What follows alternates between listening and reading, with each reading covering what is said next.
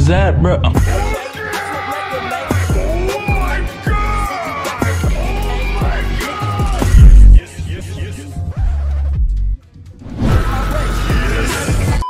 Hey everyone, Thordan Smash here, and today we're going to be talking about the Battle Pass for Season 18, which is going to be Resurrection themed, and we've got some legendaries for Maggie and I think Pathfinder as well. We're going to go over some of the upgrades and things that could be changing with it. We're also going to give about 45 bucks. All you got to do is like, comment, subscribe. You guys know the drill. Without further ado, let's jump into today's topic about the Battle Pass. So, as we all know, we are getting a brand new Battle Pass in Season 18. That's pretty normal. It's going to be called Resurrection, and it features Revenant on the front. However, Revenant is not going to be the mainstay or the main attraction of this. We are getting a Pathfinder legendary up close, as you can see here. Along with that, there will be a Mad Maggie that you can see here and highlighted in 4K almost, along with the Pathfinder. These are actually pretty awesome, although Pathfinder looks a little bit like bad bot. The credit for this goes to Gaming Merchant, who went ahead and put that up there. He also let us see the EVA 8 reactive, which is going to be the level 100 and 110 Battle Pass skin. Makes sense. The EVA 8 has been incredibly powerful after its latest buff, and there will be some epics that will be coming for Octane, Valkyrie, and Caustic, which will be unlocked at level 1. These look pretty okay. They're epics and battle passes. We've kind of come to expect this. Along with this, Hypermiss let us know that we'd be getting 2 epics for weaponry, which will be coming for the Peacekeeper and for the Nemesis. The Nemesis is actually getting put in the care package, which makes sense, although it hasn't been listed with any buffs to go into the care package, so it might be receiving some nerfs afterwards, as has been rumored once it's removed from that care package. Along with that, when August 8th kicks off, there will be some new stickers added. It's not sure if this is for the collection event or if it's going to be in the Battle Pass, but you can see Revenant on there as well. Stickers are going to be a main theme that seems to be the case going forward for the Battle Pass. However, the Battle Pass overall is going to be getting a lot of changes in the future. The big one that everyone knows about is that AG420 found some stuff in the files that said Battle Pass levels could be bought with legend tokens, the red ones in game. Although it hasn't been announced that it will be ready for this season, it's very well something we could see on the Battle Pass trailer, which should launch Sunday or Monday. But the biggest changes actually come from Oz, who let us know of some rumors. There's no ETA that this is coming for Season 18, but there is a new type of Battle Pass being discussed from his information. This includes an independent from seasonal Battle Pass, no time limit for completion, matching the Halo and other games variations. A level 100 and 110 reactives will be recolors of old ones, which is huge, and we'll cover that. It will have its own challenges. You can still buy levels, but it does cost way more than usual. Now keep in mind, this is a rumor. There's been no confirmation of this yet, but it isn't something that would surprise me whatsoever. There's also talk about skydive trails in the near future sometime being put either into the store or also put into the Battle Pass as well, which makes sense because they've now been removed from ranked. Now what's important to know about this new Battle Pass that Oz is calling it is that it's actually not a seasonal Battle Pass. This seems to be more of a thematic pass with its own themes and isn't tied to just the current season. But what I'm really interested in is the recolors of 100 and 110 old ones. Now of course we've seen that before, where they actually gave us the reactive Peacekeeper skin in an heirloom event, and they got such bad backlash that they decided that they will never do that again. However, we do know that from other datamine files, such as this flatline heatsink right here that showed up, that was supposed to be just like that Peacekeeper. It was going to be sold in an ALGS collection event, that they have more of these actually designed and ready to go, and well, it just seems like a waste not to try other ways to sell them. Doing a separate Battle Pass where you could get them makes a ton of sense. It'll be interesting to see if they actually do stuff like that with these skins, because we do know that their Wraith Season 4 Battle Pass skin, one of the most sought after ones in the game, is actually going to be put into the collection event that launches on August 8th, which is the Death Dynasty, which is a recolor event. Having a new system come out for a Battle Pass that actually you're able to sell old recolors and not get the backlash that they did for that Peacekeeper one would be an interesting way of actually putting that into the game and making Respawn and EA money, which is always their #1 prerogative. But overall, Atheon did give us some Season 18 timeline prediction that I did want to go over because it's pretty accurate from what I understand. The initial launch hype dies down in the first 7 to 10 days. There will be probably a store sale after the collection event, which once again is Death Dynasty. Then there will be a mid-season collection event with launch cross progression with some kind of promotion to bring back some players, and I do think that's an accurate timeline for that because it's in the game files and ready to go. I think that's when we'll also see the Storm Point update, as they're waiting for ALGS to be done. So that midpoint collection event comes sometime after September 10th, and that's when we're finally actually going to see a lot of the content that we were hoping to see at the beginning of the season finally come in. Let me know down below, how do you feel about the legendaries coming with it and the reactive EVA 8 skin? Also, don't forget to check out this channel right here, which is actually by Reeds, a member of Oxygen Esports, the team I manage, and he's got some great gameplay and tips to show you guys. And until next time, legends, keep slaying the outlands. I'll see you out there.